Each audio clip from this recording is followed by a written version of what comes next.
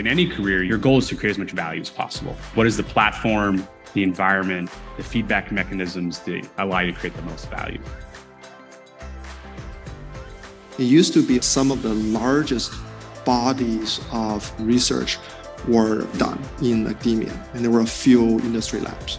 Today, so much of the cutting edge research is actually done in industry already.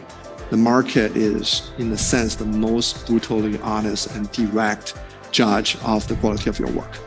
It either is going to work or it's not going to work, right? That means if it's going to work, you can get your latest research result into production. I find that exhilarating. It's exciting. We commit to a problem, we see if we can learn something, and if it looks promising, we go. There's just no better field to get into. And if it's lower, it's going to shade all yellow. So you need to constantly relearn. For example, the progress we're seeing in AI is going to have profound impact in how we work.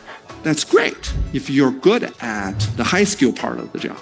It's going to be less about the technical capability of writing code and running regressions. It's going to be more about conceptual problem solving, creativity, about really understanding the problem you're trying to solve, the end state commercial problem, and map it to the specific technical problems.